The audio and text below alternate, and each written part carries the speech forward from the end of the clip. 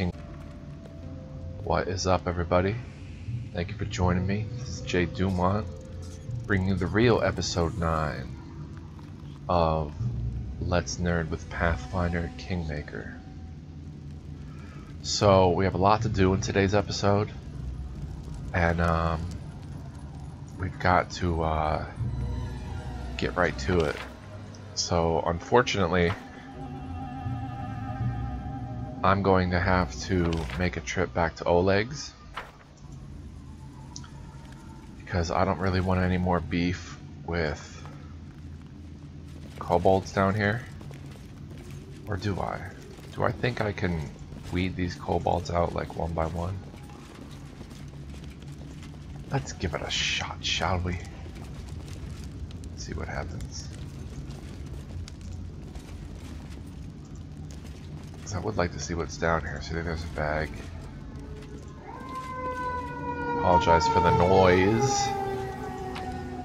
See, we got some loot, and we want to. What's this? Kobolds have turned the skull of a dragon-like creature into an object of worship.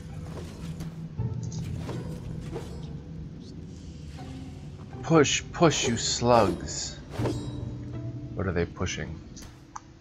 I wonder.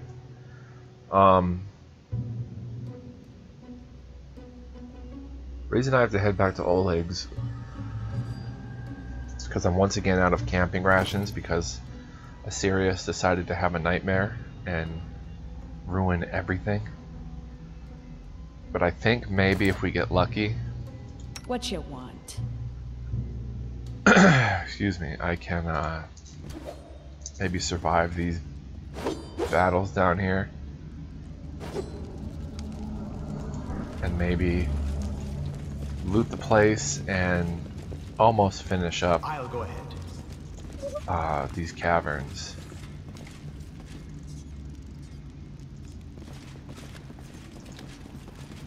And then there would just be the 3 skeletons in the secret room to deal with, but I kind of want to... I'm not afraid. Alright, so... let's see if we can do this.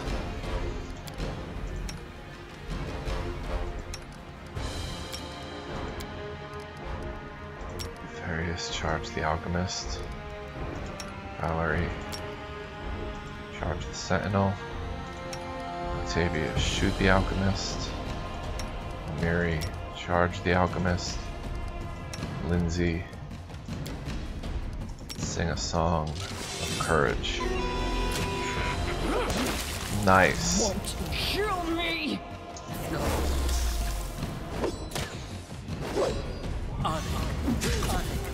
Spell failed. Awesome. Awesome. Get the archer, but don't attract the others. Alright, now stop. I'll come back here. Lindsay, stop singing. So if we can kind of piece our way through these kobolds as is, it'd make it a lot better heading back to Oleg's with more loot. Because I'd like to buy the small bag of holding and then carry a bunch more rations for when I'm in places like this.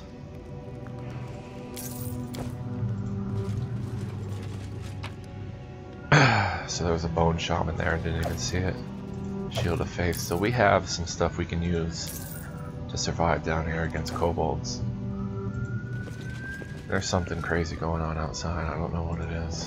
What's this? Paintings made with soot. It seems like they're supposed to portray dragons, but most just look like cows with wings. The path is clear.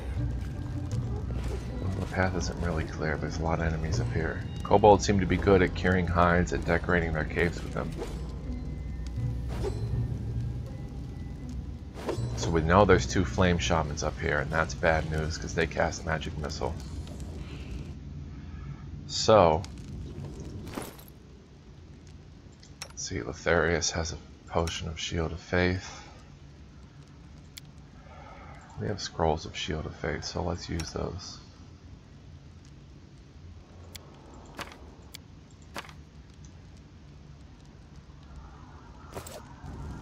so let's see if we can do should this. prepare. His luck turns off after battle too, which is cool. Let's use lead blades. If we can, there we go. Let's give a shield of faith to Valerie. Let's give a shield of faith to Amiri, who needs it. So difficulty class 11 seems pretty good for him. Give a shield of faith to yourself, sir. You can cast those. Alright. A little closer.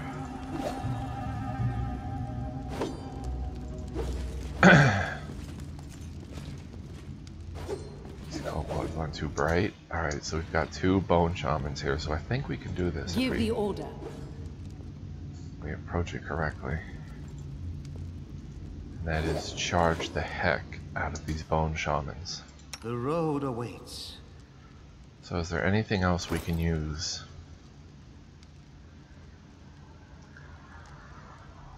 Jaethal.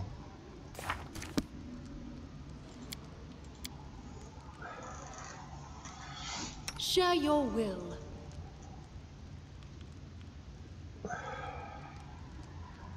Oh, bleeding touch is pretty cool. She has 6 of those. Octavia is pretty much out of spells, but she can use Hurricane Bow. I didn't use that. Alright, so let's try this. Here I am. See. Rage and charge that one. You have my Jaethal. attention. Charge that one. Octavia, shoot that one. Consider me provoked. Anything is Lindsay, possible. sing a song of happiness.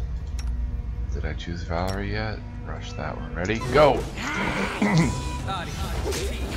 Learn from my mistake. Awesome.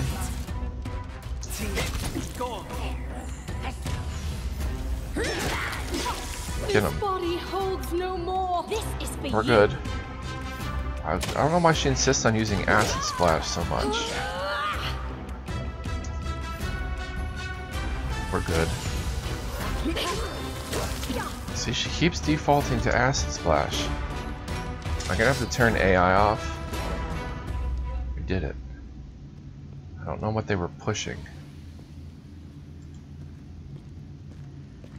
With a little help from my friends. Scroll of False Life. You harness the power of Unlife to grant yourself a limited ability to avoid death. While the spell's in effect, you gain temporary hit points equal to 1d10 plus 1 per caster level. Huh, that's new. Caster level 3. Color spray.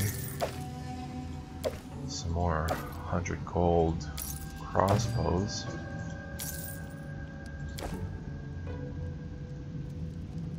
So I don't know what they were doing exactly up here, but I don't really care.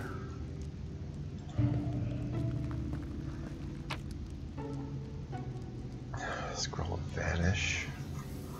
Some trinkets. Ooh, a 70 crystal ball. Jaethal, you notice anything interesting? And I guess that's it for the kobolds now.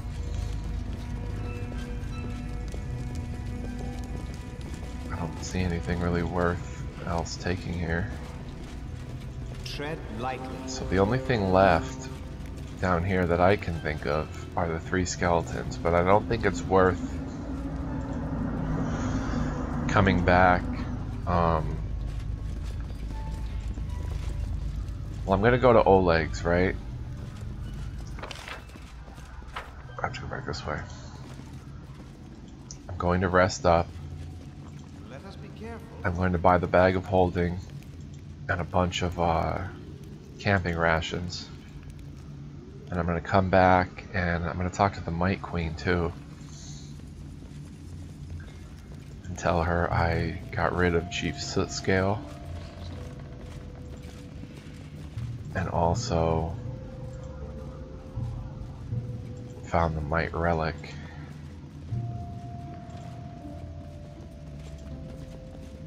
And I think the Might stole the kobold relic. So they should have both relics. And my ultimate fear here is that I just don't want to waste too much time down here, like killing skeletons when important things need to be done. If at the end of the chapter I have time left over,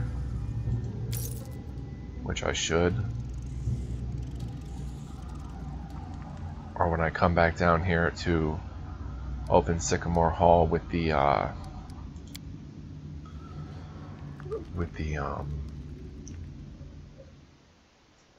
relics,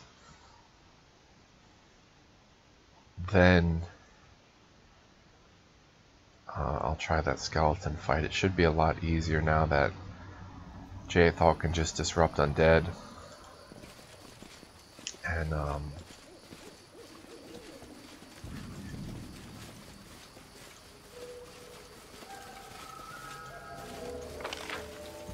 Octavia can use telekinetic fist. I'll go ahead.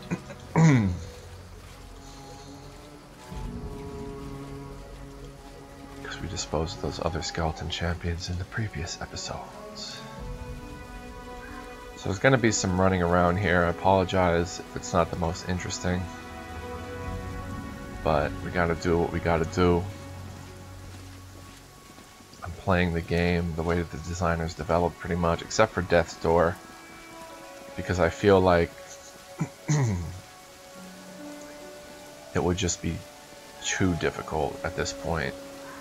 Am I in a new area? No. Where's the Might Queen? Up more. Oh, we're in a bad storm, so we're moving slowly. Lightning's gonna start striking. Wonder if it can hit your characters. It probably can. But Death's Door would just require a little more reloading and taking off Death's Door, I should say. Would just require a little more loading. Like, I wouldn't have been able to beat that centipede fight. I would have had 3 characters dead. And, you know, it's just a little thing to kind of... I know it's kind of like cheating a little bit. But I figured Death's Door, it makes sense, kind of. Because it's like, you took a critical blow, and you're in a critical condition, you know? You're really, really hurt bad. And because you're really hurt bad, the next blows are going to kill you. And those are the deaths that I'm going to live with. If someone dies by critical after Death's Door, then I'm going to live with that. I'm not going to reload, even if the game gets harder, because remember I do have Harem, who can replace someone, and I do have Ragangar. So it would give you an incentive to use other party members, which I'm cool with. And I want to play it as close to how the developers intended, which I think I am so far.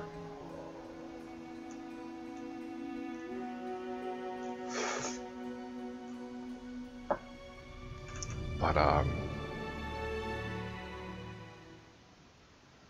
you know, I'm getting a grip on the game a bit more.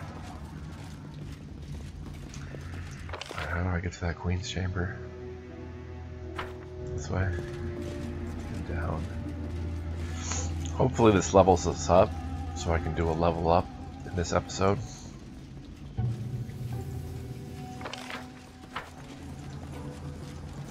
And hopefully not screw it up too bad. See, the thing with playing on challenging too, your builds need to be not perfect. The next level up, they warn you that your builds have to be near perfect to survive, but your builds are going to have to be good. I can't screw up the builds too much. And everything I take, I have to make sure I'm going to use it.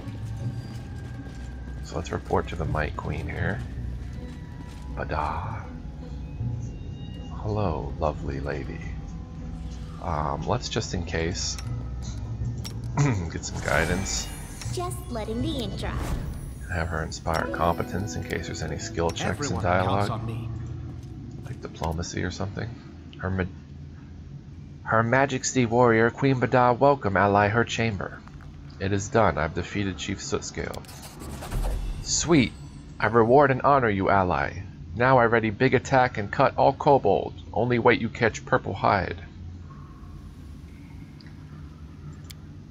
My guard let you to door, but you need relic. There are two. One have Purple Hide. Where is second I know not. Think Kobold Chief.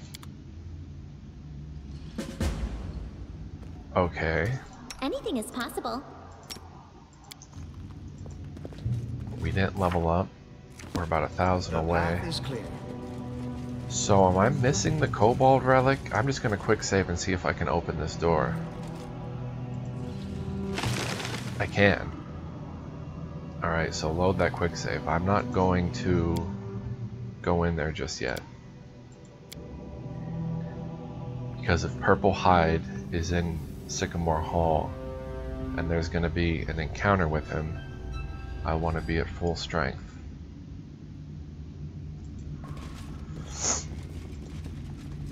So he opened the door with his relic or whatever, and the ones that the kobold stole. What is this? Does this go outside? No. I have to go back that way. So that's what happened. He stole the Might's relic. He got inside Sycamore Hall. The kobold still had the relic with Chief Sootscale. We got that back, and now we can get inside Sycamore Hall. But if that's where Tartuk, or Tartuccio, as we believe him to be, is, then if there's a fight that ensues, we're going to want to be prepared for that. And right now we are not prepared for much of anything. I may be being overcautious, but I think what I'm doing is going to be a good idea. At least we'll have camping rations and stuff like that. Now I could come out here and I could rest and hunt rather than go to Oleg's. And I'm wondering if that's what I should do. Oleg's is a guaranteed 8-hour rest though. Sometimes hunting takes 16 hours or stuff like that. How much time do I have left? I spent 21 days so far, almost a month, chasing Tartuccio. Because he's trying to unearth some nastiness. I'll go ahead. Hopefully we don't get in too many crazy random encounters on the way back.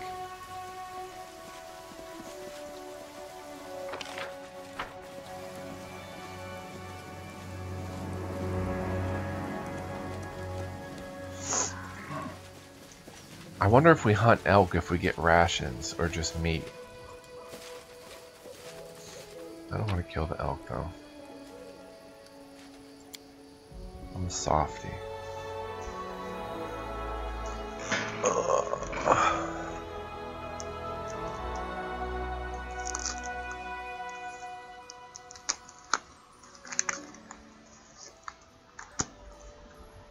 Alright, so give me a second here.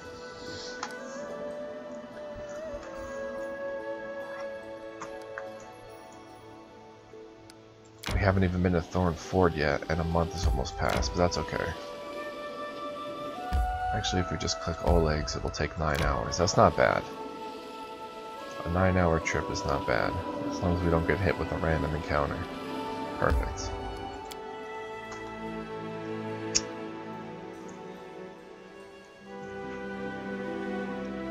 If those trips took like days, then it'd be a lot worse, but... And my headphone wire is bumping my mic here. With a delighted smile, Octavia inhales the smell coming from Oleg's trading post. Fresh bread, I can't believe it. All this time we sat in cages and crawled in the mud, there were places in the world where they were baking fresh bread. And here we are. I bet they have clean sheets, and maybe we can even take a bath. Haha, a girl can dream. Get some rest, you deserve it. You can be sure of that. I've got years of rest to catch up on, and I'll be stuffing my face until I turn into a ball. You do so much for us. Is it because you are kind? Or maybe, the half-elf smiles flirtatiously, maybe it's because you've been charmed by my beauty?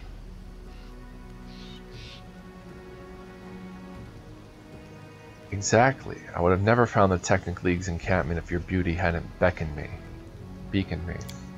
Octavia laughs out loud. For a moment, something more than just friendliness flashes across her eyes. Oh, you are so sweet.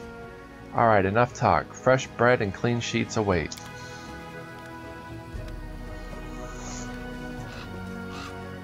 So it seems Octavia can be a love interest, even though she's kind of with Ragongar. First things first, let's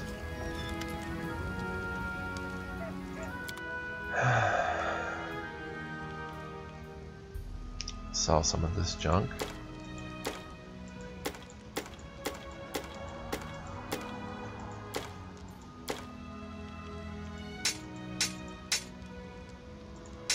Where's my oh, we have the maces equipped. Alright. Breastplate, breastplate, breastplate, breastplate. Chainmail. Chain shirt, chain shirt, chain shirt. Should I sell the chain shirt +1? Light armor. Ragongar can probably use that. Actually, let's look. He's just got a regular chain shirt. But will I be using Ragongar right now is the question. What is that? Topaz ring. Some artificial flowers. Oleg can decorate with a crystal ball. Svetlana can read into the future. Oh, and I have been neglecting cooking. Cooking is actually very good.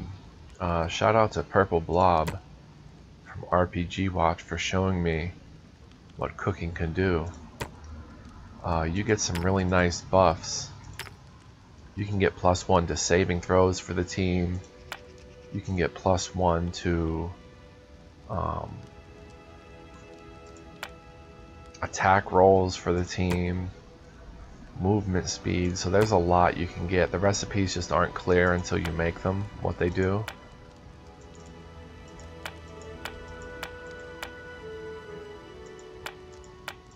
And we're going to be able to buy that bag of holding.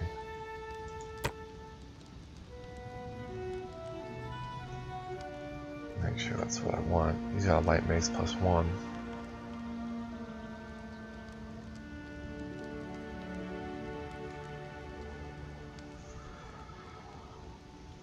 I think the bag of holding, the sooner you get it, will pay for itself.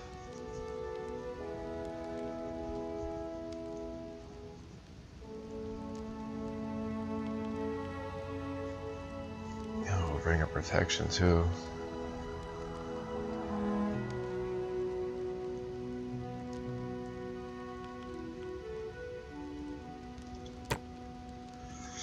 $366.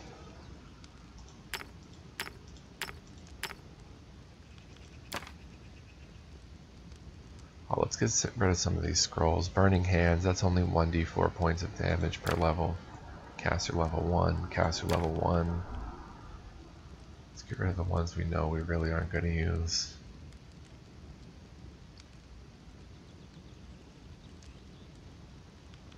$1d4 +1 of force, it's just caster level 1, so I think I'm going to sell that. 1 round per level, caster level 1. Caster level 1, but snowball's good.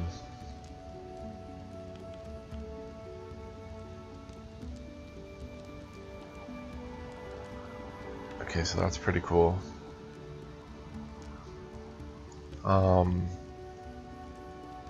Ragongar. And Harem is with us too. Harem's wearing chainmail, so he's fine.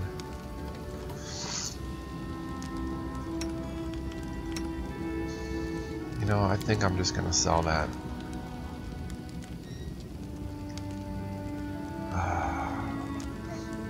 much is he asking for a chainmail +1?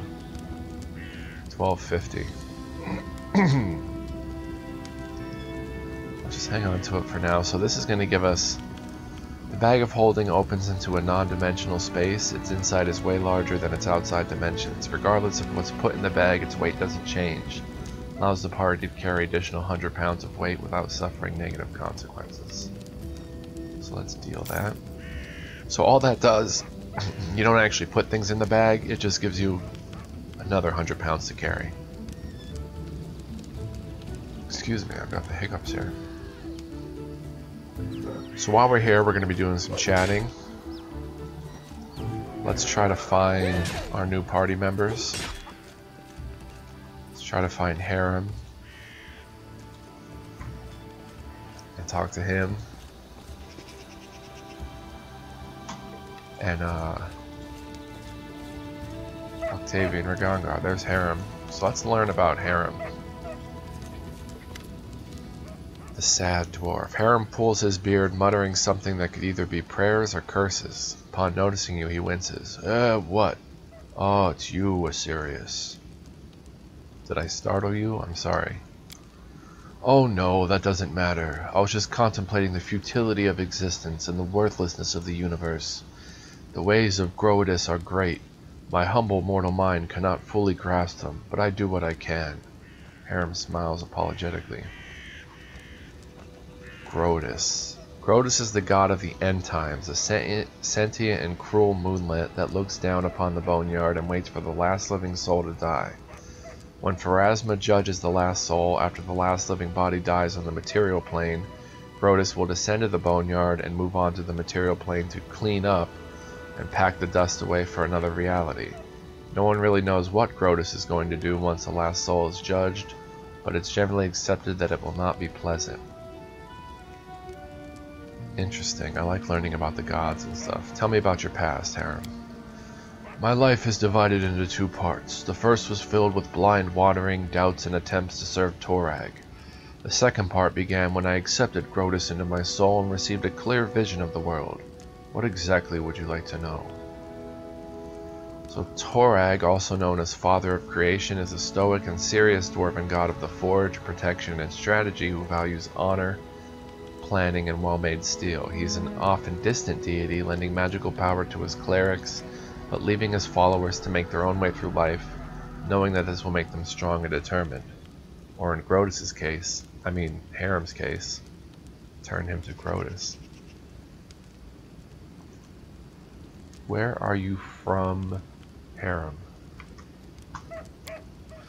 My life story began in Larad, a city of dwarven clerics and acolytes. They served Torag and the other dwarven gods. Torag's brothers Angrad and Magrum. Torag's wife Fulgrit, his daughter Bolka, his sons Grundanar, Coles, and Trud, and also Torag's sister, Drangvit. Harem curves his lips in contempt. I wouldn't be surprised if they built a temple to Torag's pet dog. Sorry, I let myself get carried away. Harem sighs and pulls his beard several times. Larad is the second largest dwarven city in the Five King Mountains. It's built up around numerous temple caverns which serve as places of worship for all the dwarven gods. Many pilgrims from every corner of Golarion come to Larad to pray to their gods. Some remain to live there. So the Five Kings Mountains are tall and imposing peaks, rich with ore and iron blue mushrooms. Heavily populated by dwarves, they're the largest center of dwarven culture on or beneath Golarion. High Helm, the largest dwarven city on Golarion, is located under one of its peaks. This city is simply imbued with faith. You can't swing a dead cat without hitting a cleric. It's no surprise, inspired by the aura of this city, that I decided as a young boy to dedicate all my efforts to becoming a cleric of Torag. You once tried to serve Torag? Not just tried, it was a burning passion. I craved it by day and dreamt of it at night. Harem shakes his head as if amazed by his own stupidity. You see, Asirius, from my first days I felt the presence of the god at my back. I heard his whispers and felt his power, though the nature of this power was unclear to me. I thought Torag himself was trying to speak to me, and I did all I could to understand his words. Oh, what a naive fool I was. I had no idea that Torag, that uncompromising, conceited god, glamorized by all dwarves, was capable of betrayal. He turned away from me as Sirius. He left me in the hour when I put all my hopes in him and desperately needed his support. Torag is the god of craftsmanship, so every follower, especially the clerics, must smith their own suit of armor. The day when this work is finished is like the second birthday for a dwarf. He's newly born in the eyes of Torag. Harem sighs heavily and falls silent for a time. My second birthday never came. I couldn't make armor, not even a sword, not even a simple nail. My hammer smashed my fingers and fell on my feet. Molten iron burned my hands. The clerics laughed as they healed me. They used to say I was cursed by Torag, so finally I gave up any attempt to please the betrayer god. See, but Torag leaves his followers to find their own ways, so Harem had to find his own way that didn't involve blacksmithing and being a cleric, so in a way he kind of did, but he's serving Grotus now. Even if Torag really has rejected you, is that enough reason to leave your homeland? You don't know much about dwarves. Harem lets out a sad sigh. How can a dwarf cursed by Torag go on living in a city where every single soul bows to Torag? I was alone, disgraced, humiliated, insulted. A lone tear glints in the light before sliding down Harem's cheek and hiding in his beard. I was trying to drown my sorrows in drink, but even the owner of the cheapest pub on the road would laugh at me while he put those mugs in front of me. I couldn't take it any longer. I wanted everything to end. But there was one thing that kept me going and prevented me from ending my life. I could still hear that divine whisper behind my back. It was yet faint. It took a long time before I could hear it clearly, but having heard it once, I could never forget it. It was clear that none of Lared's deities favored me, so I left the Five Kings Mountains and went out searching. I didn't think dwarves ever worshipped Grotus. How did you learn about him? Oh, but that blessed day became the beginning of a new life. Alone and abandoned by all, I spent many dull hours in a filthy tavern by the roadside. I don't recall the town nor even the country. I had no money. In fact, all I had was a hunk of stale bread. I was weary and almost fainting from hunger. And that was the moment when the whisper from my god became more clear. It was like he was calling me. At last my sufferings had come to an end. It was a miracle, Asirius, and I had paid full price for it with my torments. I couldn't control myself. I walked out of the tavern and straight into the nearest forest, and there I found the ruined temple of Erodin, the lost god. Several figures clad in robes were holding a silent service there, a service to a god I knew nothing of. None minded when I stood beside them. For the first time in my life, I felt myself at home. So Erodin was the immortal Aslanti who raised the Starstone from the bottom of the inner sea in 1 AR.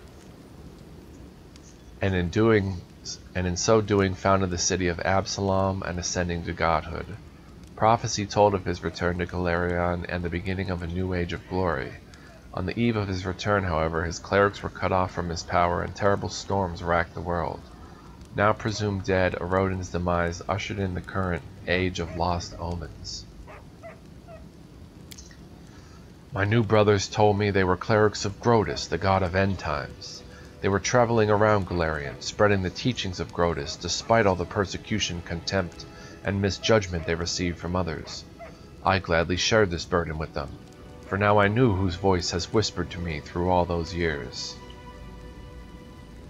Wait, so you couldn't even make a simple nail and you blame Torag? Are you suggesting that my problem was not a curse, just my own ability to work with metal? Or maybe you're saying that I was just too lazy? Herrick looks into your eyes defiantly, his hands trembling with suppressed rage as he runs his fingers over his beard. You're a fool if you think so, an ignorant fool. Have you ever met a dwarf who can't handle a smith's hammer? Even our children craft knives. No, no, no. Torag is the cause of my sufferings. The betrayer god deliberately cursed me just to make a laughingstock of me. Harem raises his hand and shakes his fist at someone above. But I won't let myself get angry at you, Asirius. You're an ignorant and blind soul, and my aim is to guide you through this dying world that marches towards its end. I will open your eyes or die trying. Grotus will be pleased by either outcome. Let's talk about something else. What else would you like me to tell you, Asirius? I'd like to learn more about dwarves.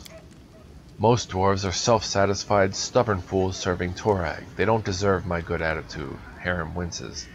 But you can ask what you want to know. I'll try to answer. Tell me about the 5 Kings Mountains. The Dwarven Kingdom, yes. Well, it's to the south from here. Survived many trials, and there will be more yet to come. Harem strokes his beard, contemplating. There is no unity among the dwarves, Asirius. The 5 kings rule over our people. They sit on their thrones of the 5 greatest cities, and with every passing day it grows harder for them to come to any agreement. The only thing uniting the 5 Kings Mountains is the sky citadel of Highhelm, the great dwarven fortress at the mountain's heart. So Highhelm is among the ancient and expansive dwarven settlements recognized as a sky citadel, constructed during the Age of Darkness within and beneath lofty Emperor's Peak in the 5 Kings range. It has remained the center of dwarven culture on Avestan for millennia. And a sky citadel is a mighty dwarven fortress that can be found throughout Avestan and Garund, the first to be built by the stout folk when they emerged onto the surface world during the Age of Darkness. Although 10 citadels were built in total, only a few have survived intact to the present day, and fewer still are held by the dwarves. Have the dwarves always lived on the surface? Oh no. Eons ago, all dwarves lived deep beneath the surface, and they did rather well, judging by the historic records. They built fortresses befitting noble dwarves. But our restless god, Torag, sent us a prophecy, the quest for the sky. He ordered all the dwarves to abandon their fortresses and press upwards, to show their beards to the sun, as they say. The quest for the sky is the ancient dwarven migration to the surface of Golarion from their original homes in the Darklands. Their god Torag had given them a prophecy.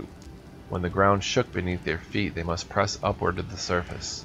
They took the massive tremors caused by Earthfall in -5293 AR as the sign and began their journey towards the surface, finally emerging there in -4987 AR. Like 300 years later.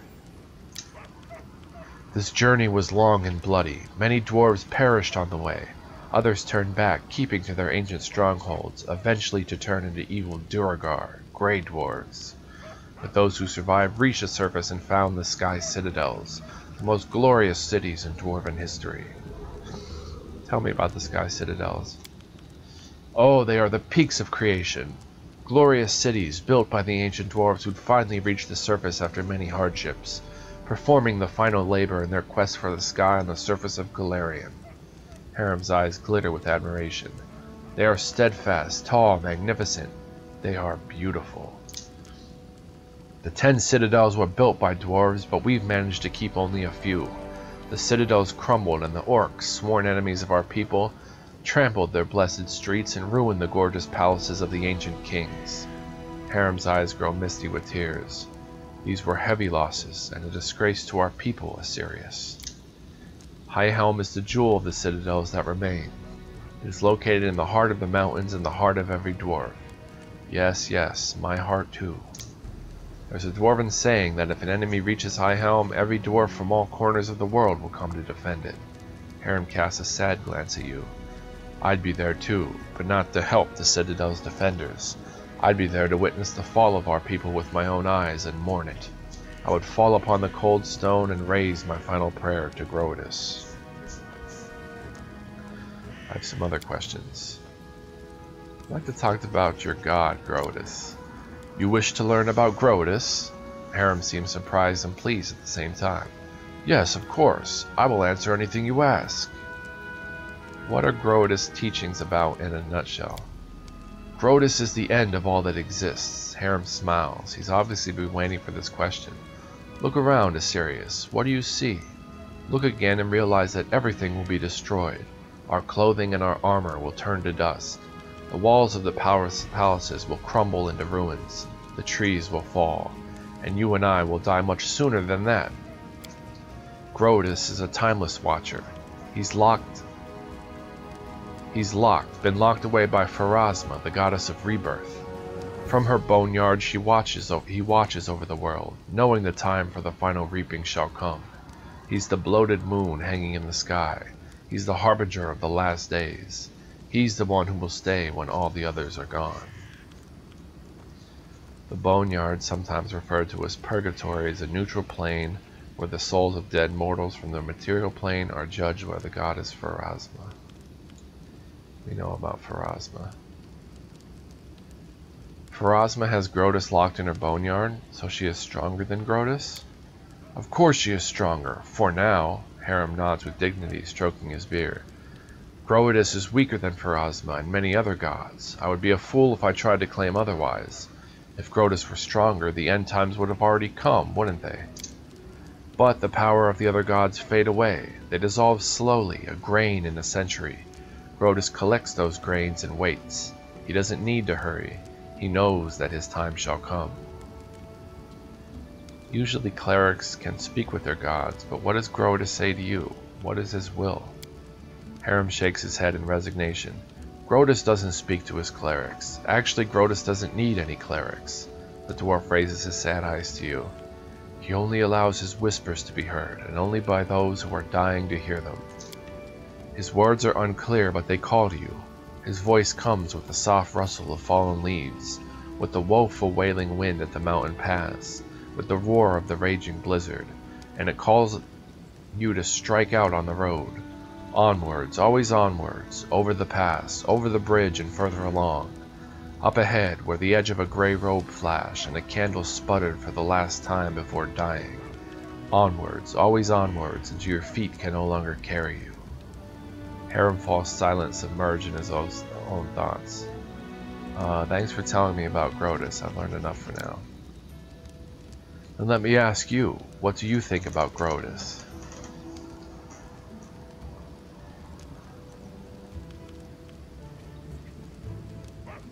Well, I like your tales. There's an inner truth to them.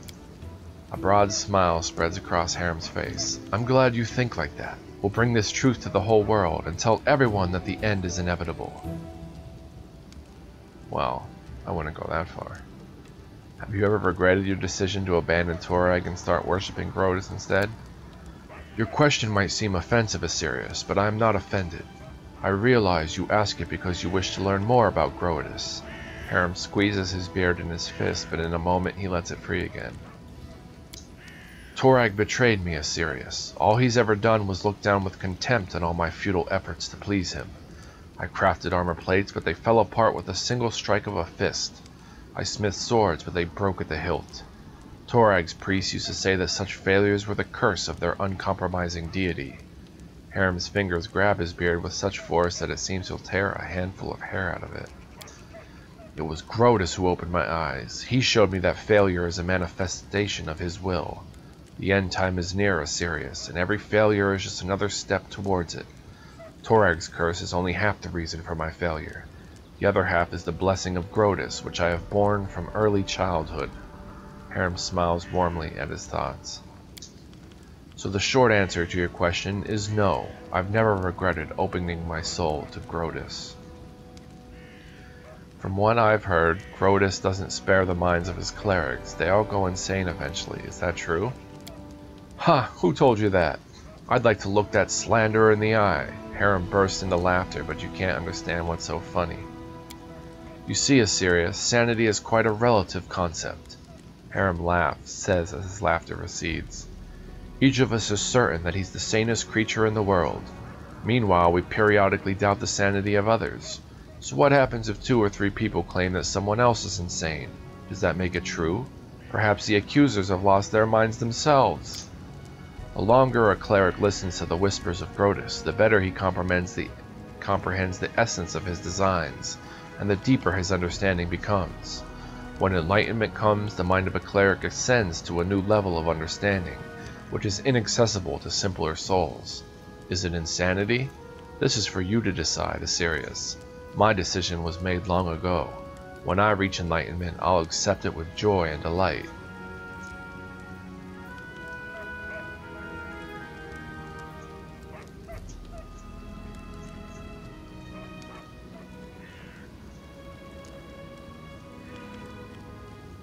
going to say something lawful evil. Your eagerness is commendable. Harem smiles broadly. I'm glad you noticed it. I dream that Grodus will sometimes notice my eagerness too. Thanks for the convo. We'll talk later. Harem nods with dignity. I'd be happy to continue our conversation later.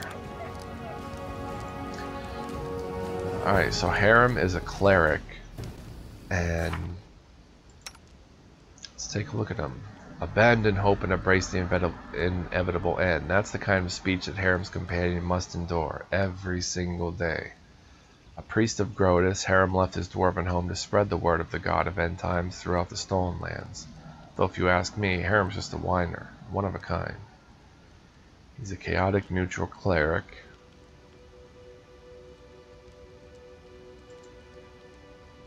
He can channel positive healing to heal the living creatures within a 30-foot burst centered on the caster.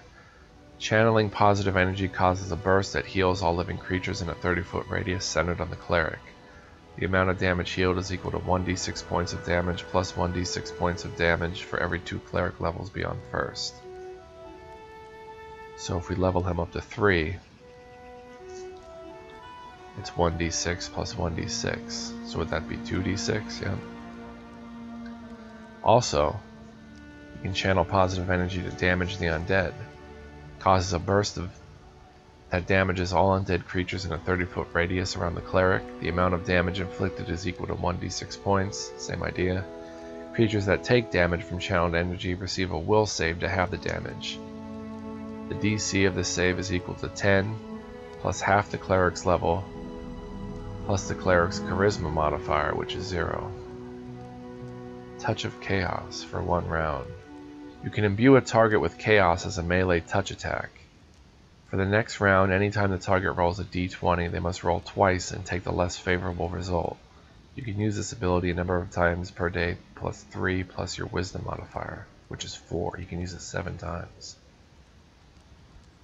Destructive Smite. You gain the supernatural ability to make a melee attack with a morale bonus on damage rolls equal to half your cleric level. So that's cool. He's a dwarf, which we haven't learned about yet. Dwarves are a stoic but stern race, ensconced in cities carved from the hearts of mountains and fiercely determined to repel the depredations of savage races like orcs and goblins. More than any other race, the dwarves have acquired a reputation as dour and humorless craftsmen of the earth. It could be said that dwarven history shapes the dark disposition of many dwarves, for they reside in high mountains and dangerous realms below the earth, constantly at war with giants, goblins, and other such horrors. Dwarves are a short and stocky race and stand about a foot shorter than normal humans with wide, compact bodies that account for their burly appearance.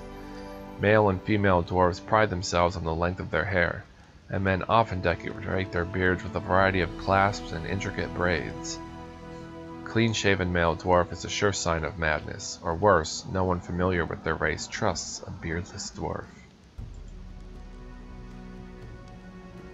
His cleric proficiencies: simple weapons, light armor, medium armor, and shields. Proficient with the favored weapon of their deity,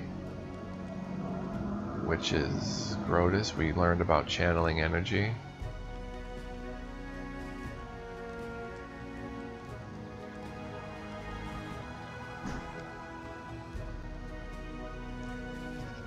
So we'll have to see what his domain selection was. Grodus. Grodus is the god of the end times, a sentient, and oh, we learned about that. Chaos, darkness, destruction, madness, heavy flail. So does he have a heavy flail?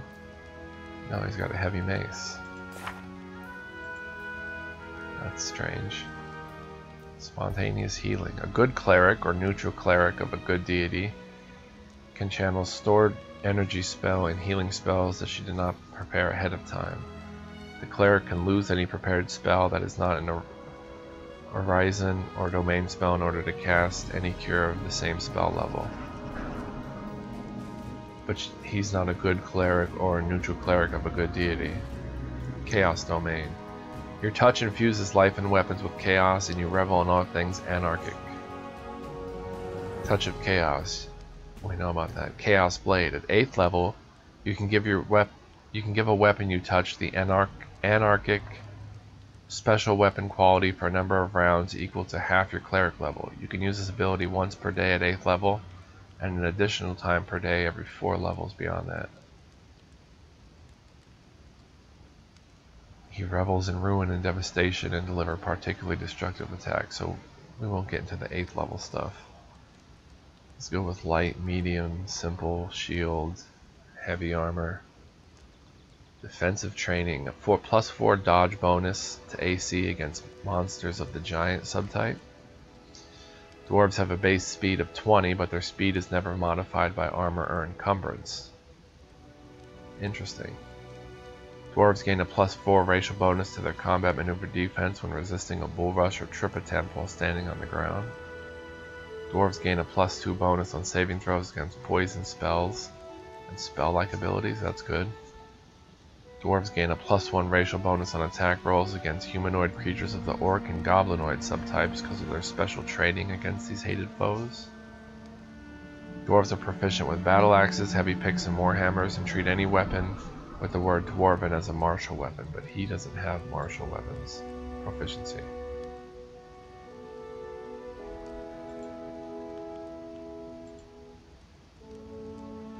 He's chaotic neutral. There he is.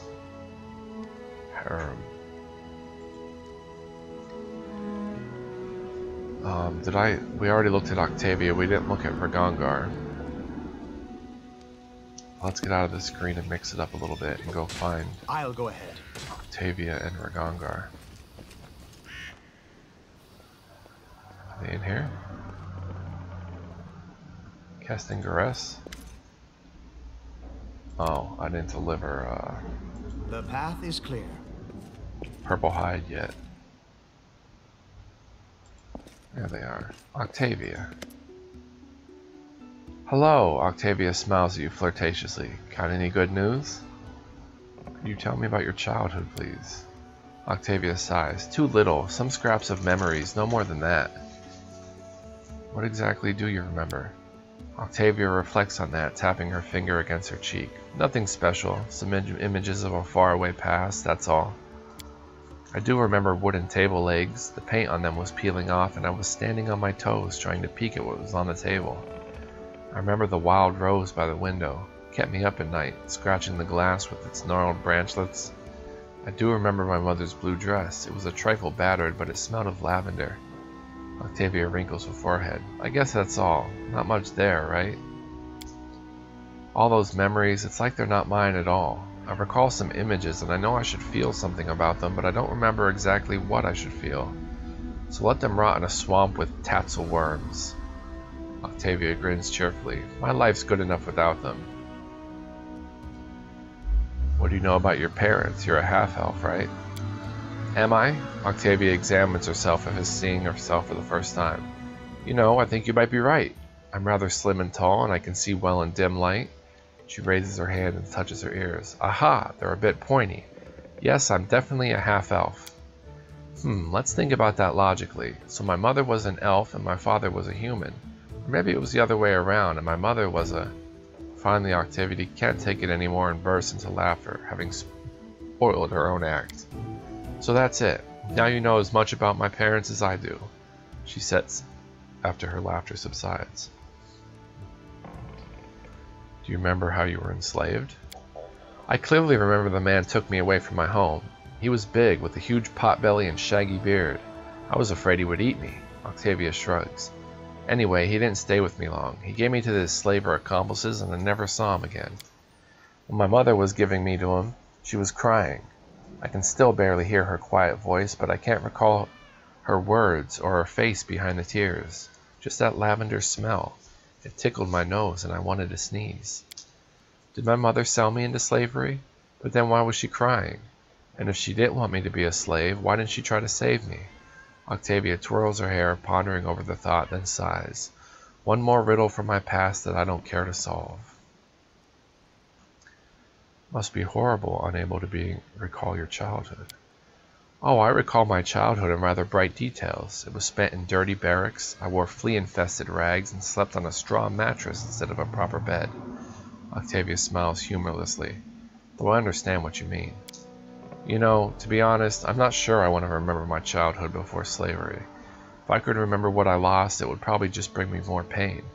Octavia shakes her head several times and makes herself smile again. So it's good that I don't remember much of anything. I want to ask about something else. Will you tell me about your life in slavery? I don't like to recall it, but if you insist, Octavia frowns, the slavers from the Technic League tried to ruin my life, but all they could do was ruin my childhood. How'd you happen to find yourself in the Stolen Lands? My enslavers from the Technic League funded a large expedition into the Stolen Lands, 100 agents, tens of slaves, wagons.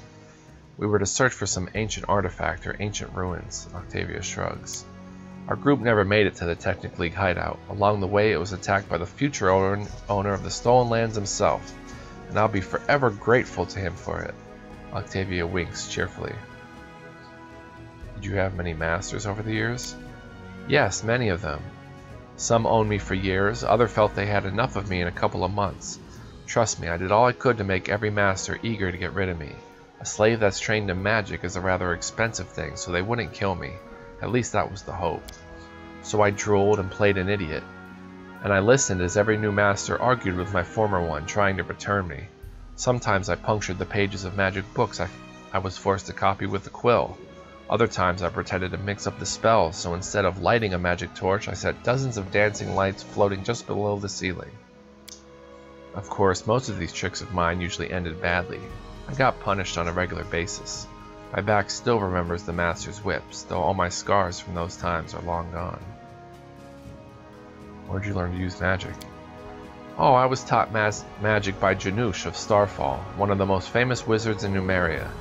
Maestro Janusz, as he insisted on calling himself. Octavia's voice overflows with contemptuous sarcasm. Anyone would be happy to learn from such a great master, and only a talentless bitch like me would dare to reject his teachings and indulge in her laziness. Starfall is a city just as brutal and harsh as the unforgiving Numerian land that it is capital of. The place is a mockery of the soft capitals of the south, with a level of decadence which would put even Taldor to shame. The decadence is surrounded by the filthy reek of human misery. Here the black sovereign, Kivoth Kul, rules at the whim of the Technic League, while the rest of the city suffers under his harsh rule. At least that's what Maestro Janusz used to repeat constantly while whipping knowledge into my back. The great Maestro was a big fan of punishment. Octavia's lips press into a thin line.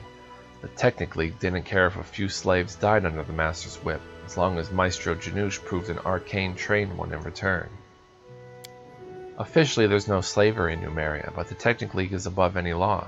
A slave with an aptitude for the arcane is worth much more than a regular one. The slave's repertoire is limited to the simplest and safest spells, of course. Have you ever tried to run away?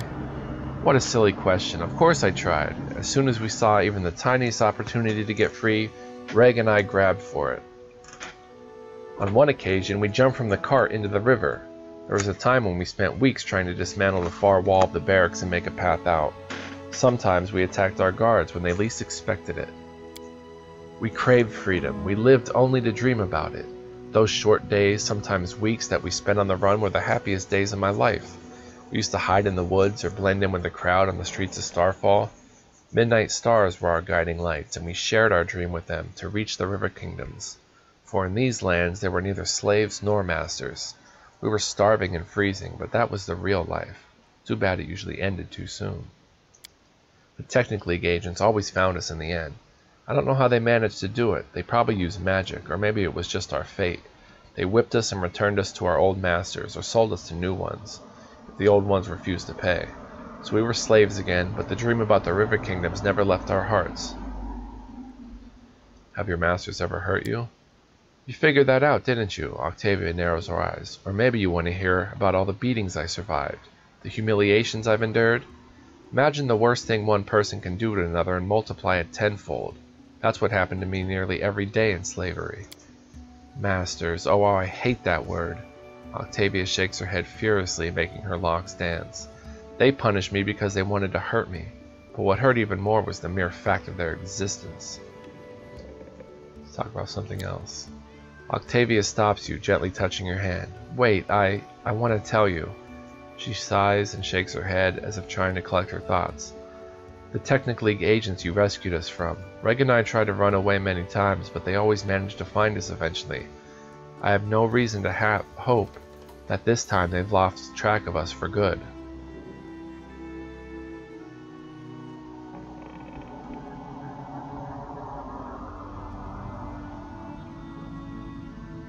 I won't let anyone harm those who are dear to me. Whatever happens, you can count on me.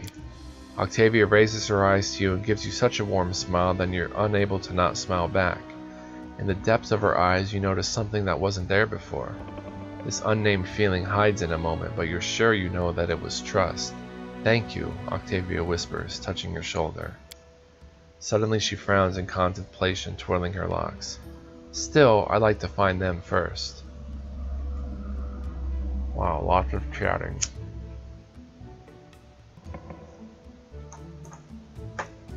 Hope you guys are enjoying this, learning about the characters. What kind of relationship do you have with Ragongar? Octavia shrugs awkwardly. We're together, she answers simply. The way you said we're together sounded unconvincing. Is something wrong? You've noticed? Well, I didn't mean that. Now I'll have to explain. Octavia shakes her head. Not sure I know how to put it correctly. You see, Reg seems to treat me like his property. He's always kind to me and it feels good when we travel together or when we share a blanket at the campsite. But he always calls me my Octavia. I told him over and over that I don't belong to anyone, that I'm my own, and I stay with him by my own free will. He only grins when I say that. I bet he likes to think that I'm his. Never mind though, I'll sort it out somehow. Octavia shakes her head, making the troubling thoughts go away. Never mind, I'll sort it out somehow. Octavia shakes her head, making the troubling thoughts go away. When did you meet Reg? Years ago, when I was studying magic at Maestro Janusz's. Reg was his student too, though you couldn't actually say he was really studying anything. Reg has his own ways to cast spells. He never needed the Maestro's instructions. You see, unlike Wizard, Reg draws his power directly from his innate bloodline abilities. Janusz didn't realize the nature of Reg's powers when he took the young boy as his new student, and when he finally understood them, he just taught the negligent half-orc to control his powers, to avoid harming himself or others. Reg and I have been together ever since. We could both use magic, but more importantly, we both craved freedom.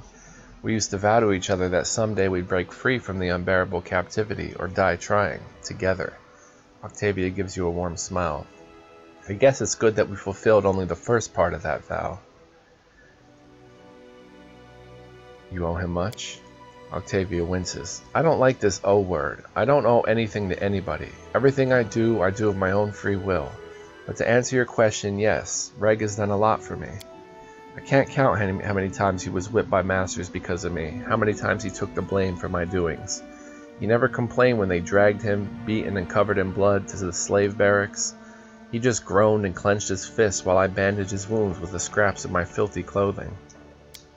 We've always been together, my whole life, as slaves and as free people. I wouldn't be me if not for him. The fact that Reg is so impulsive doesn't bother you? Ah, that is a very delicate matter. Octavia winces, looking away. Reg means a lot to me, and he endured a lot for me, but some parts of him just scare me. He becomes extremely bloodthirsty when it comes to slavers. Don't get me wrong, I hate slavers with all my heart, and I'll do a lot to cleanse the world of their filth. But Reg, he'd do anything. Understand? Absolutely anything. I'm afraid that anger might kill everything good in him. I've attempted to talk to him about it many times, but he just won't listen. Becomes angry after our conversations. Octavia sighs sadly. Let's change the subject. Of course, what do you want to talk about?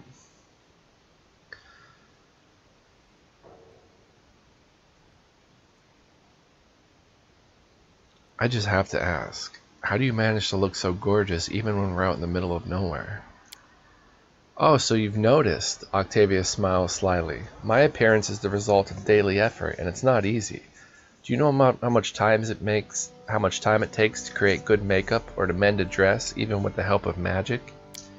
So if someday you wake up early, an hour before dawn or so, you can actually check on me. You'll see how I prepare myself for a new day.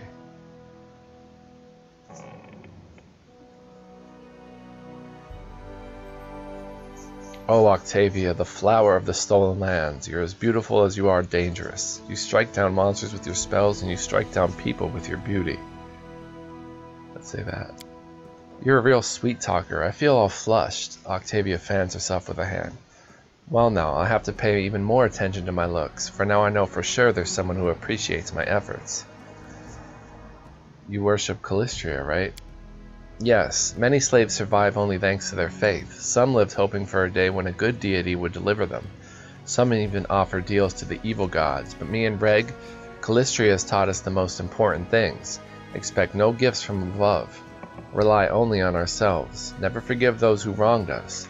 But at the same time, savor every droplet of pleasure we could squeeze from our bleak days. It's amazing how after all your hardships, you still remain so cheerful and optimistic. Octavia's smile fades a little. I try not to view my life as a never-ending course of sufferings. Yes, I've had my share of hard times, but do I need to recall them? After all, along with the bad things, I had some good things as well. I had a dream and I followed it, and eventually it came true. Following that path, I met Reg and you. Now I'm free and surrounded by friends. Octavia's voice trembles with hidden emotions, but her smile remains warm and sincere. Why do you need to find the Technic League agents? I broke free from slavery. Thanks to you, I've obtained everything I've dreamed of, my freedom and the opportunity to control my own life. I want to use this opportunity to fight the Technic League, at least the part of it that operates here in the Stolen Lands. I wish to free all the slaves from their Technic League masters. Octavia gives you a warm smile and gently touches your hand. I do believe that while we're together, we can achieve a lot, even this. Alright, we'll talk later. Sure, Octavia gives you a friendly smile. Come anytime. Alright, I'm going to rest. And poor Ragongar, for the sake of this video, it's already been quite a long one. Are we close to leveling up? 1,000. Well, let's meet Ragongar. What do you want? Have a little chat? Alright, it's not like we have anything better to do. Tell me about yourself. What is there to know? I was born, I'm alive, haven't died yet. That enough for you? Do you remember your childhood? Ragongar scowls. What a crap question. I was just a kid when they sold me. Before that, I don't remember much. Smoky fires, stinky hides, always bumping along on a horse. I think I was born in one of the Kelid tribes of Numeria. There are many. Some survive on their own, some give up their pride and serve the Technic League. Guess mine was one of the cowards if they sold their own kids. I remember my father's hands, rough, scarred, white, so I guess I get this green skin from my mother, but I don't remember her. I think I remember playing with another half-orc child, a brother maybe. For some reason they didn't sell him, just me. Father gave him his dagger to play with, never gave it to me. Ugh, I don't want to remember. Forget all this, I'm an orphan. Ragongar waves his hand wryly. I grew up a slave, that I remember well. So many things burned in my memory. Most of all I remember her, my Octavia. Today we're almost the same age, but back then she was twice as young as me, just a child, but a brave one. Cunning, bold, and beautiful, the most beautiful girl in the world. What deity do you worship? Ha! I've never got much help from the gods so far, but if you make me choose, I'd say Callistria. Who else could I worship? The Savored Sting, the goddess of pleasure, fun, and revenge. Oh, yes. Callistria, also known as the Savored Sting and the Unquenchable Fire, is the goddess of lust and revenge, who takes on many faces and guises. She's held in especially high regard by elves, who often identify with her mercurial moods and changeable nature. Fondness for wasps have earned this vengeful deity the title of Savored Sting. Such creatures live on after harming their enemies, a trait Callistria's followers hope to emulate when pursuing their goals.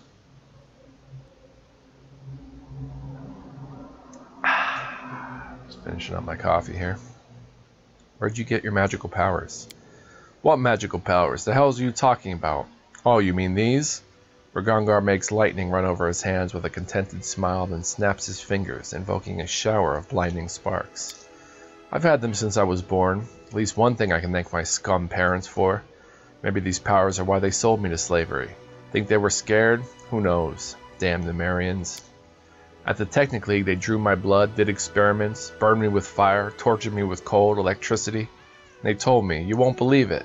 They told me I have blue dragon blood in my veins. Not bad, huh? I'm a dragon, you freaks. Come check my blood if you dare. Grinning, Ragangar strikes his palm with a fist, and another fountain of electric sparks shoots upwards. What do your tattoos mean? They are magical. They help me control my powers. The Technic League gave them to me.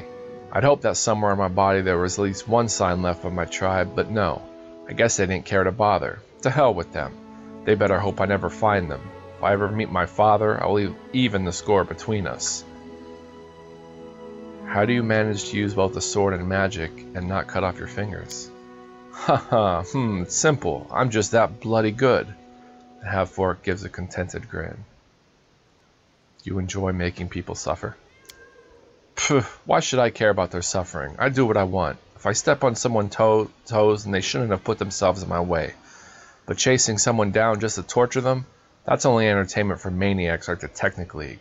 Well, on second thought, for them I would make an exception. I'd love to watch as I fry them nice and slow. But why do you ask? Do my methods shock you? Ragangar clenches his fist, buzzing with sparks, and laughs loudly at his jokes.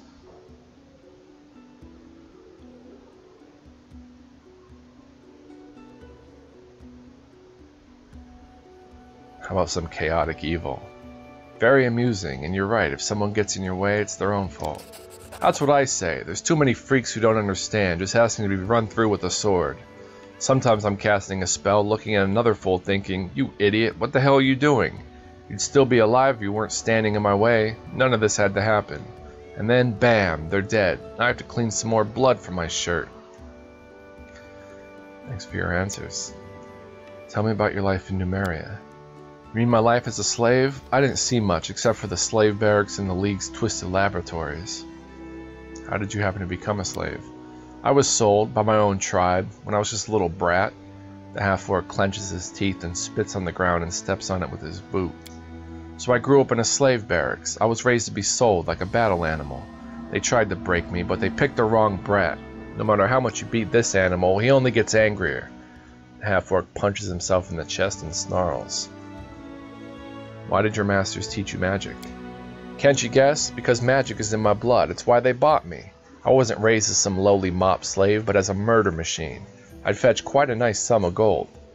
You might also ask if they knew I'd take the first opportunity to rip their own guts out using everything they taught me. Of course they did, but that's the Technic League. They calculate risk. Octavia kept pretending to be simple-minded so they wouldn't expect anything of her. But I made every effort, though they didn't teach me much. What is there to teach? It's not book magic, it's innate. They made me practice with my sword more, but I did my best in everything. I studied all I could. They knew they were raising an enemy, but they thought they could keep me on a short leash, or sell me to someone with deep pockets, so I'd become someone else's problem. But who won in the end, huh? Who is free? Who will bury them all? The half-orc makes an obscene gesture in the northwestern direction towards Numeria. What else did you see beyond your life in chains? What could I have seen? Well, when we ran, we went through Starfall. That's a fine city, big, loud, many merchants, things to see, things to steal. But I didn't have much chance to walk around. It's the very nest of the sodding Technic League. We were focused more on getting out alive. We met some barbarians. I asked them who might know what tribe I'm from, but they didn't know anything. I don't have any tribal tattoos, nothing. Actually, they are all right. Well, some of them. The Bloodgars, for one, they're great. All the rivers are theirs. We sailed with them during one of our escapes, almost all the way to Brevoy. And they didn't turn us in. But the White Scars got us after that. Those guys are shit. They've sold their pride to the Technic League. Oh, one more thing. One time Octavia and I tried to escape and stumbled across a Numerian monster. I'll never forget it. A huge spider the size of a house, made of metal. Spitting fire, shooting deadly rays all around. That thing could probably even tear a dragon to pieces. Ruined our escape plans too. We had to go back. Did you and Octavia try to escape? What do you think? Of course we tried. I stopped counting how many times. Jumped from windows, dug tunnels, choked out guards, or seduced them. That happened too, haha, But those dirtbags caught us every time. Every bloody time. My back was covered with whip scars. Lucky we were prized property. They'd spent too much gold on us to kill us. Anyone else would be hung and forgotten. But they kept trying to break us and recoup their expenses. I don't know whether I could have survived by sheer stubbornness if it weren't for Octavia. I probably couldn't have. I would have just given up and died. But I had to pull my girl out of that meat grinder. And she believed in me and had enough hope for both of us. When I lay there with my back slashed to pieces, she whispered to me about the river kingdoms, where there's no slavery, where everyone can go wherever they want and take whatever they want. I'll be damned, but I thought she was just making this up to keep our hopes alive, and now it turns out to be true. All of it, every last word. No chains, no slaves, no laws, just live and be happy. Is slavery legal in Numeria? Sometimes yes, sometimes no. There are some laws against it, but even in Starfall, a third of the people live in bondage, and that's the capital. In a region where the Black Sovereign's hand doesn't reach, they hold the tribal customs instead of laws. The barbarians don't keep slaves, instead they have thralls. Big bloody difference. And on top of all that mess, there's a Technic League. Law and custom mean nothing to those slime balls. They just take whatever and whoever they want. Thank you for your answers. Ask away. What kind of relationship do you have with Octavia? Well, my Octavia and I don't have a relationship. We have a life together. How did you meet? Back when we were children, we were taken as apprentices by a great spellmaster, Janusz. Maestro Janusz, he called himself. He was our teacher. Well, he made Octavia read books and memorize spells. I have my own innate magic. He trained me a bit, taught me how to control my gifts so I wouldn't lose control and incinerate myself like a dumbass. Oh, teacher, we will meet again. There's one more test I must pass. But you were asking about my Octavia. We've been together all our lives. We learned everything together. How to weave magic and how to survive. And as we grew older, we learned how to love. Without each other, we would never have gotten out of there, that's for sure. We would have given up and surrendered to death. But together, that's a very different story. Not the first time and not the 10th, but eventually we made it out. Why do you call her yours? She doesn't seem to like that very much. My girl loves freedom so much and even a slight chance of losing it frightens her. She's so smart. You really think she feels like I'm trying to make her mine, like an apple stolen out of market? Me, who was skinned alive for trying to help her escape? If she's afraid of the word mine, it's because she doesn't understand the difference between my boots and my heart. But she will understand, sooner or later. Are you and Octavia faithful to each other? Octavia and I are connected, and this connection cannot be broken. We grew into each other, you know. Jealousy is for weak cowards who don't trust each other and are scared of being tricked. If a knight on the sides threatens your love, that just means there was no real love there to begin with. She and I are together, to the end, and will never part from each other. So when she likes some lad or some lass, it's no drama to me. I just ask her whether she wants me to leave them alone or join in, and she does the same, haha. What, are you judging us? Or maybe you just want to join us in our tent, The half-orc grins.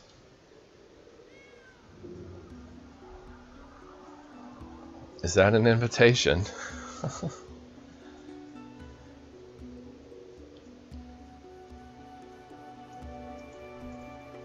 Well then maybe I will. Is that so? Haha. Ragangar measures you with an openly lustful look. I will think about it. Oh boy. I was hoping more for Octavia, but thank you for your answers. I have to go. So long. If you want to know anything else, just ask. Don't be shy. Just don't go pale when I answer. Alright, so down the stairs we go. We've met all the new comrades. We know the mission that lays ahead of us. We have to enter Sycamore Hall.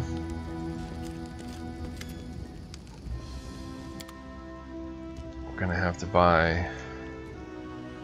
So we have 6 people. We have 3 camping rations, so we need 3 more. So that's 6, that's 1 rest.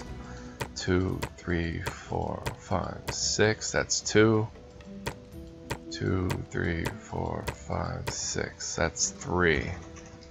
Not counting hunting. So let's deal.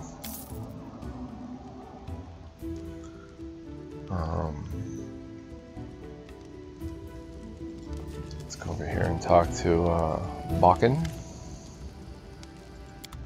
So he's giving us a discount on potions and stuff. So let's do an inventory check. Harem came with some stuff, cure light wounds, inflict light wounds. So I'm thinking of taking Harem back to the dungeon. But I think I'd have to replace Lindsay, unfortunately. Because Harem, she has a lot of knowledge and persuasion, and she has mobility. Harem -8 mobility, perception, religious lore, human lore. She's got trickery, but Octavia's got trickery. And also knowledge and mobility, so we have to replace Lindsay with Harem. The reason I want to do that is because he can damage undead. And when we fight those skeletons. So I'm going to go back and face Tartuk. Or enter Sycamore Hall and see what happens. And then I'm going to head back down and just clean out Sycamore Caves with those 3 skeletons. And I think Harem would be best to do that with. So I'm going to quick save. And try to at least level him up. Go with Cleric. More than capable of upholding the honor of their deities in battle, clerics often prove stalwart and capable combatants. Their true strength lies in their capability to draw upon the power of their deities, whether to increase their own and their allies' prowess in battle, to vex their foes with divine magic, or to lend healing to companions in need. As their powers are influenced by their faith, all clerics must focus their worship on a divine source.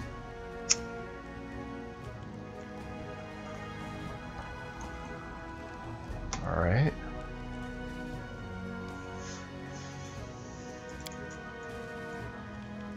Two points to spend. Well, religious lore. And I don't know, do we really need more?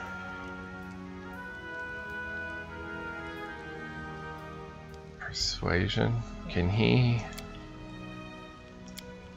demoralize person? No, he can treat affliction. Means to tend to a single disease or poison character. Make a lore religion check. If your check exceeds the DC of the affliction is removed. You can treat each character only once per day.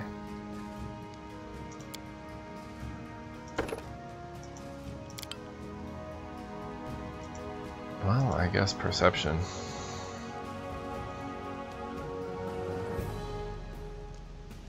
He's got good wisdom, good constitution, some strength.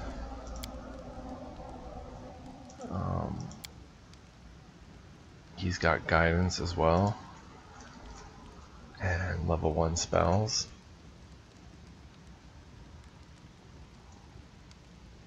That will come in very handy. So he doesn't choose spells that level up. He gets them automatically, and then he can just prepare them. Alright, so what do we want to give Harem here?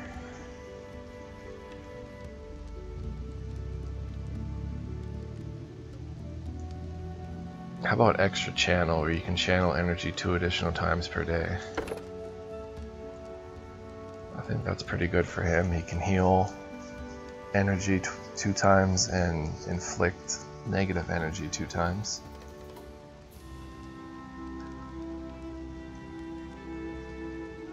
I think that's a pretty good Steel Soul. You're especially resistant to magic. You receive a +4 racial bonus on saving throws against spell and spell-like abilities. Replaces the normal bonus from the dwarf's hardy trait. They normally receive +2 bonus on spells. Well, that's really sweet too. I think for right now we're going to extra channel. Alright, so he gains new spells, level 2 spells, including Lesser Restoration, Inflict Wounds so he can heal Jaethal, even Cure Moderate to damage undead creatures, 2d8 points of damage. Will half if used to damage. Will save. So, alright, so now he's leveled up. Gonna have to leave Lindsay behind.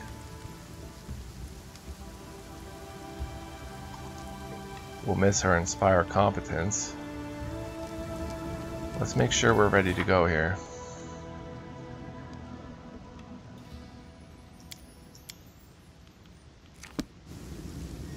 Potions. Oh yeah, I was going to do an inventory check. So she has no potions. He's got a couple healing. She's got a healing and a bark skin and an enlarged person. Forgot she had that wand of true strike.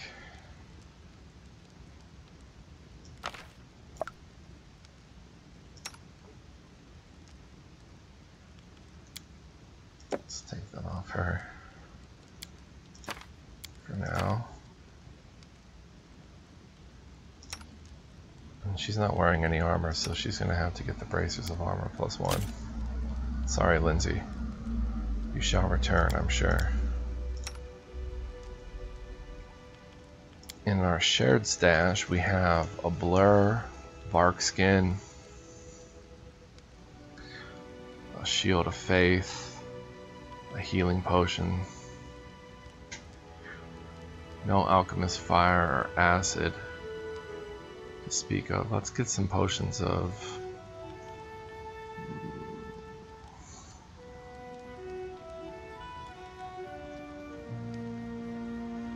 another bark skin.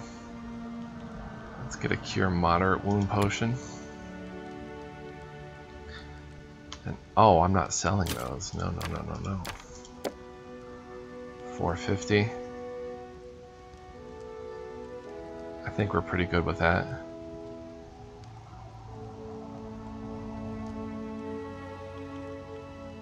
I think that makes sense.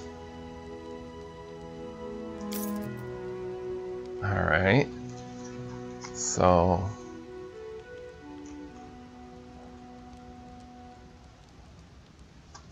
we have to prepare Harem's spellbook. So he's got True Strike as a domain slot, he's got Bless, Bane, and oh, I don't know. Lindsay had Remove Fear. Right? Yep. So we're gonna have to give him Remove Fear in case we get feared.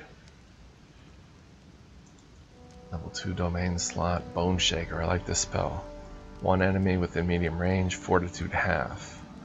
You take control of a living target creature's skeleton. A creature has its skeleton rattle within its flesh, causing it grievous harm. Target takes 3d6 points of damage plus 1d6 additional points per 2 caster levels, so 4d6, and a Fortitude halves that, so that's a good spell.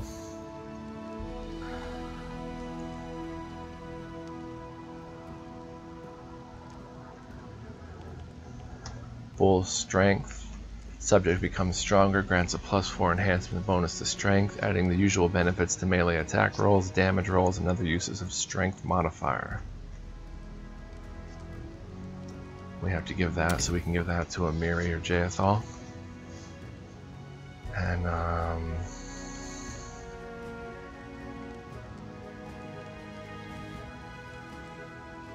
how about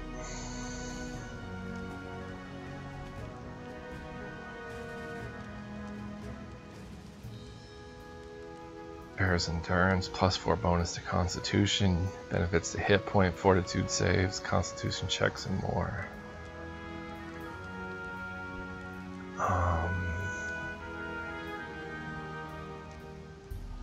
Let's throw a cure moderate wounds in there. So the journal says we are 68 days and 14 hours. Almost 1 month, so let's rest so the spellbook's prepared.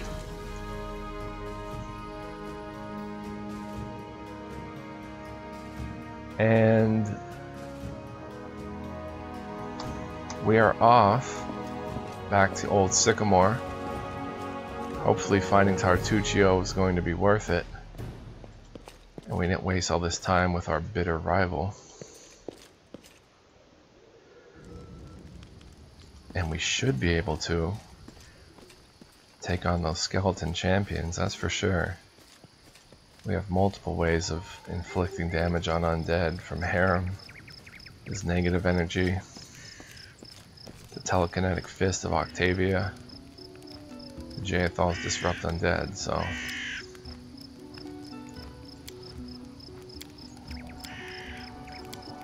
that will be the gang for now. Going to quick save, and I think I'm going to end this episode here. It's been a bit short, I've taken a couple breaks, but we did do a lot of talking.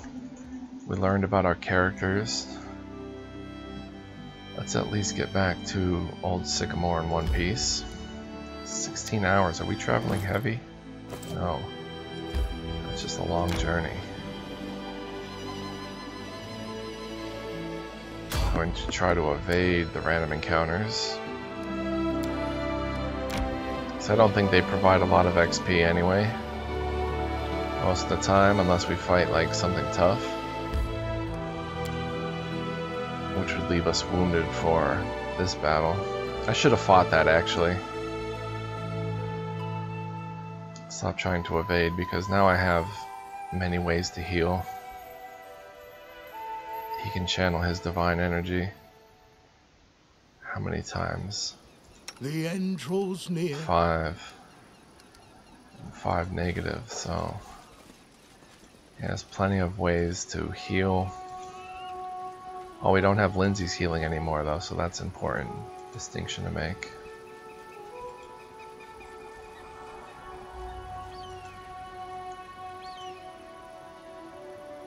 So we're just going to enter Sycamore Hall.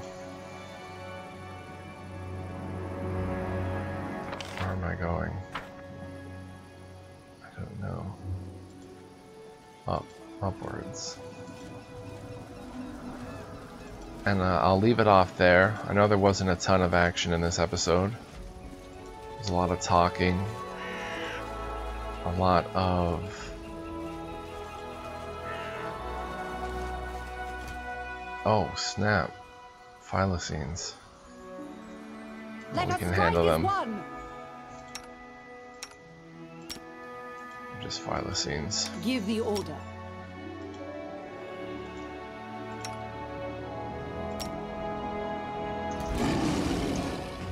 Oh my gosh, there's tons of them. I was not expecting this many of them.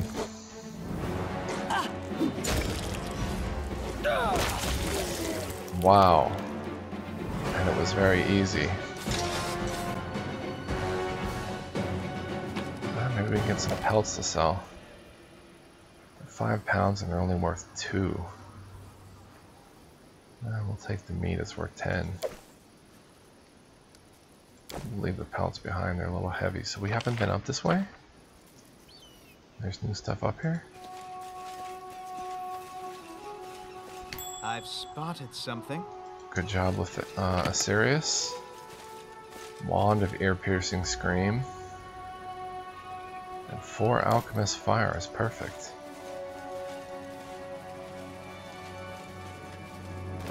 Let's get the inventories managed here. Valerie can use the cure moderate. A reduced person. Bark skin. Jaethal. Miri.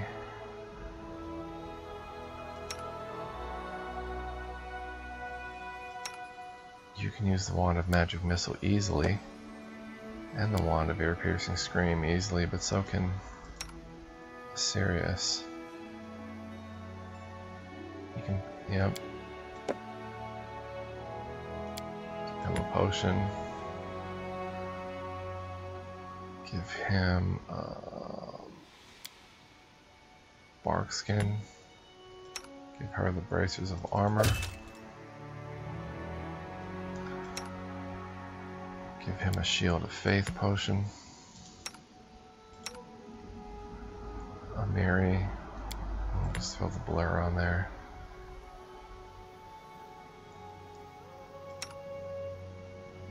And that would pretty much be it. Well, at least we got to fight some Thylacines. A whole gang of them. 900 away from level up. Is this the Might's residence? Yep. They look funny. Pointed noses.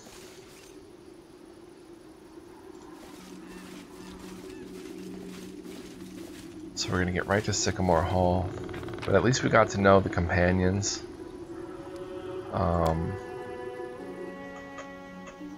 We learned about Harem's god Grotus and his path through life that we can reflect on. We learned about Octavia and the trouble she went through and her relationship with Ragongar, and we learned a bit about Ragongar, that he's a powerful warrior, can use both magic and blades.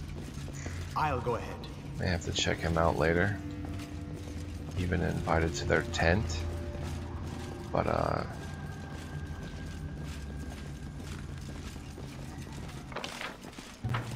hopefully that's more with Octavia, less with Ragongar.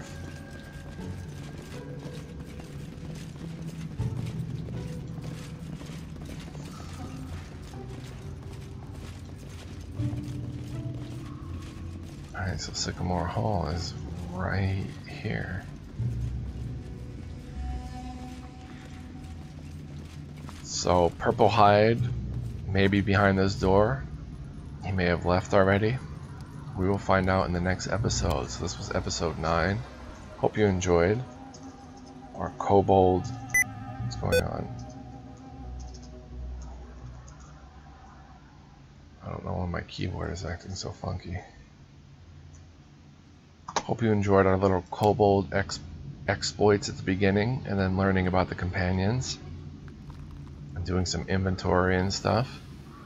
So we are fully prepared, and then after we go through here, before we leave, we're going to check out those 3 skeletons in the secret room. I think we can handle them quite easily now. So thanks for watching, and I'll see you in the next episode, which will be action-packed, so stay tuned for that. So long, everybody. Peace out.